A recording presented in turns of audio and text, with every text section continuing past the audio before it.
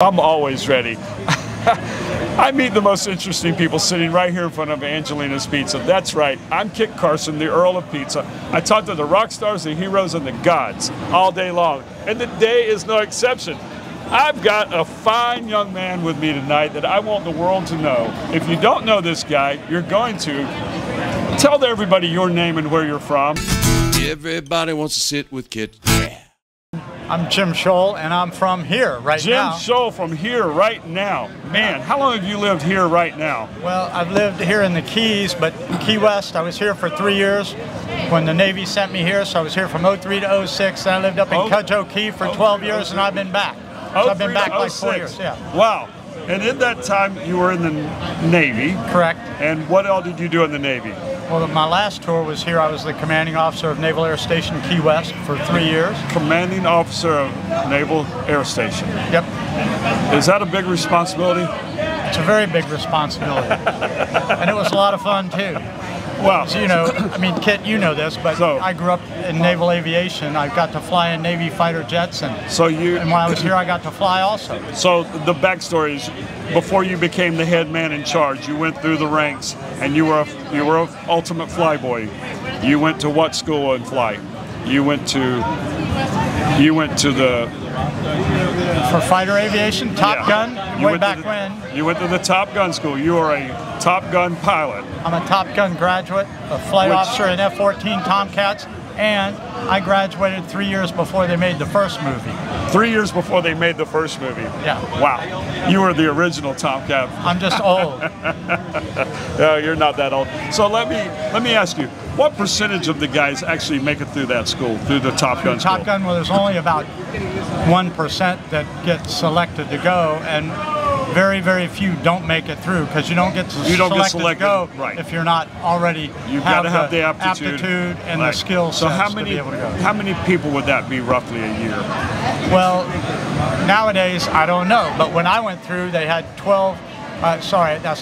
classes a year, and in my squadron, we got one crew a year that got to go. One crew. One pilot, one backseater. Right. A year is all we got from where I was on the East Coast. So there's not a lot. No. It's a very, very small club. Yes. I mean, very small. And what was your call sign? Dagwood. Dagwood. There you go. Yeah. Everybody knows Dagwood. That was your call sign back in the day. What year did you graduate Top Gun school? 1983. In February of 1983. Wow. Seems like yesterday. And I graduated from college in 1979, so it was just 4 years later. Wow. I got to go to Top Gun after I finished training in Navy jets and that, so yeah. So then your naval career sent you here. You did 3 years as the base commander. Yes. And then you retired. I did. I retired from the Navy and stayed here. And what did you do during that time? Life of leisure, go fishing a lot? Well, no, I was retired 3 weeks, and I got a federal government job. 3 weeks? Out at the Navy base, running the instrumented range where we track airplanes, and I did that for 1 year. Yep. And then your buddy and mine, Mark Rossi, said, hey, the city manager at Key West is retiring, you ought to apply for the job. So I did, and then I got selected. No regret. So in July of 2007, I became the city manager at Key West. 07, and you did that for how long? 5 years, and retired in 2012. And after that? Well, I had a 2-year sabbatical, and then I got recalled. He got drafted again. Yeah, I teased people. I said the mayor revoked my parole, so asked me to come back for 6 months, and that turned into a second 5 years. Another 5 years. So 14 to 19. Wow. And then I retired. And then you retired? Yes. What is it like to be the city manager? Oh, it's a great job. Very, very demanding.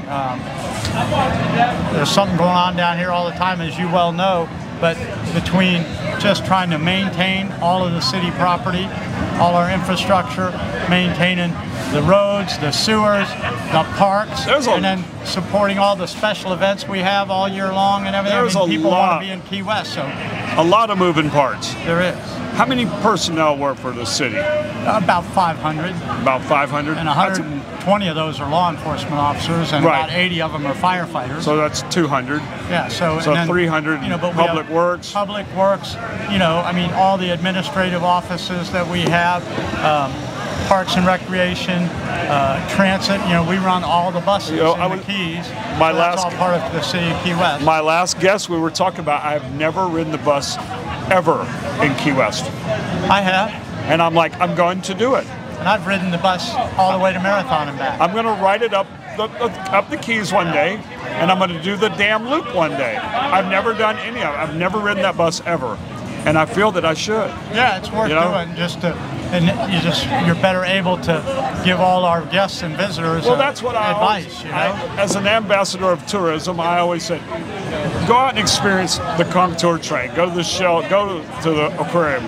Go do everything you can, so you can tell people what it is from experience. And then they can tell everybody. They can tell everybody. Absolutely. Go down to the Tree Bar in Angelina's and get good advice on what to do and where to go and how to get there. They won't steer you wrong. Yeah. Never would. So, city manager.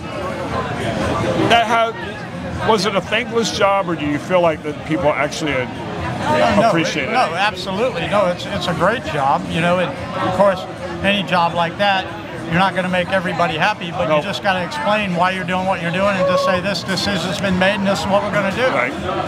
And then after that, you retired from that. Then what have you done for yourself? Well, I was enjoying myself, and then there was a vacancy in the Monroe County Commission, District 3 seat.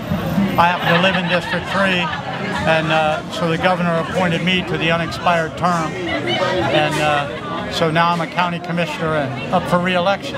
Up for re-election. You just can't seem to get out of it, can you? No, but I tell people, you know, I was part of a branch of the federal government for 28 years when I was in the Navy. The commanding officer of the base down here, you know, the airfield is in the county. Most of all the housing is here on the island of Key West within the city limits. So I got to meet both government entities, and obviously we did a lot of coordination with various issues with the base and with the city and the county. And so that's why I got hired to be city manager, and then got much more familiar with municipal government. And the county commission, as an elected official, you know, your #1 priority obviously is approving the budget every year, and then working on any ordinance adjustments that need to be made, or creating new ordinances if we need new laws to govern the county. How much is that budget? Pardon? How much is the budget?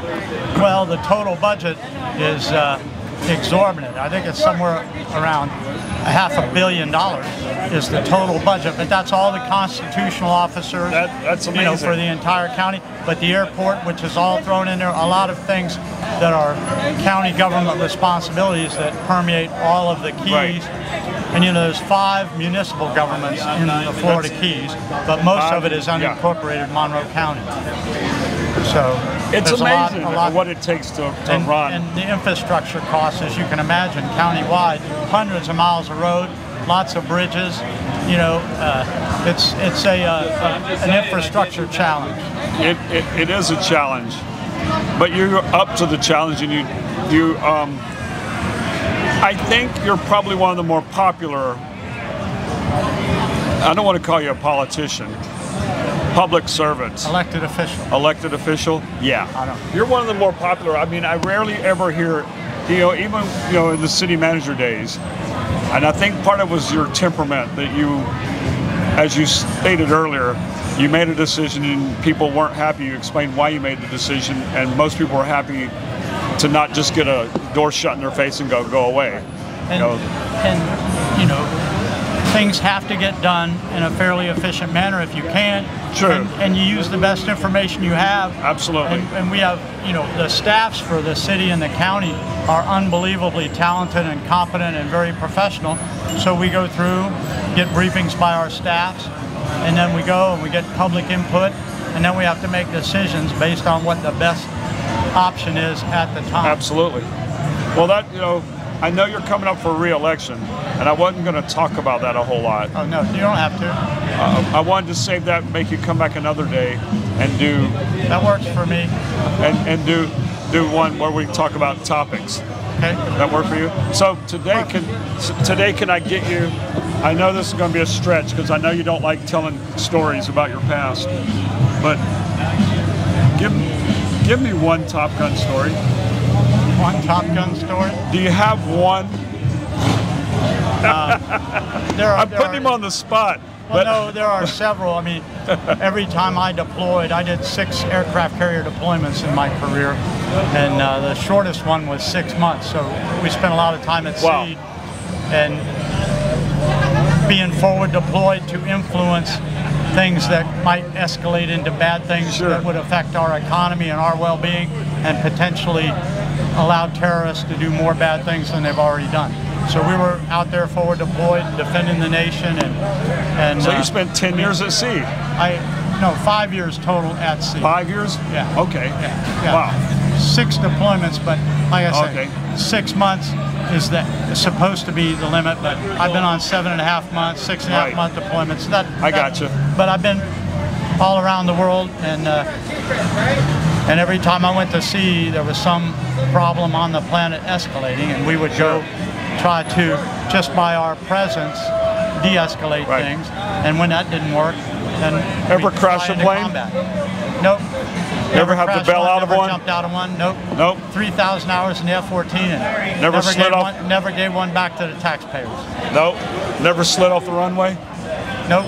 Wow, that's impressive. But you're here to talk about it, so that tells a lot. I'd do it all over again if I was young. Would you? Yeah, I loved every bit of it, of course. Wow.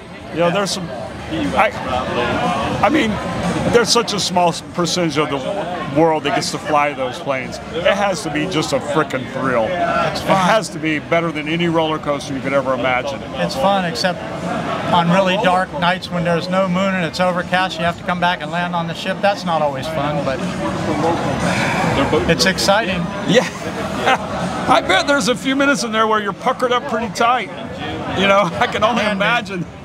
You know, I'd have a hard time landing at night on the ground, much less on a ship that's rocking and rolling. Well, especially with the technology of the generation of airplane that the F-14 was. The newer airplanes have a lot more sophisticated instrumentation and autopilots and things, but we did not. Yeah, you did not. You had to know how to fly.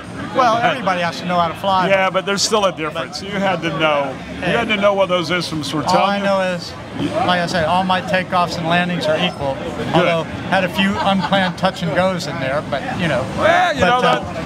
I can't imagine that wouldn't happen somewhere along the way. But on those dark nights when that tail hook grabs the cable, it's a very comforting thought to know you're done for the night. That tail hook grabs your. Oh, what a relief! I'm sure. Man. So what was the scariest situation you've ever been in flying? Well, usually some sort of major malfunction with the aircraft. Yeah. You know, when you had to go through the process and decide if you were going to be able to make it back and land, whether it was on land or on the ship, or whether you had to jump out of the airplane. But you never jumped out, you never lost one, so you managed to do all that was required to get it back. Every time. Every time. That's impressive. And now I fly a little Cessna 172, and I hope the streak doesn't get interrupted. How do you like the Cessna? It's fun.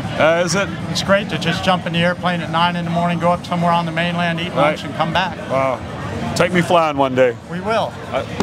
Man, I want to go. Well, I see your handlers are over here watching you. Yeah. You know, so I know it's about that time.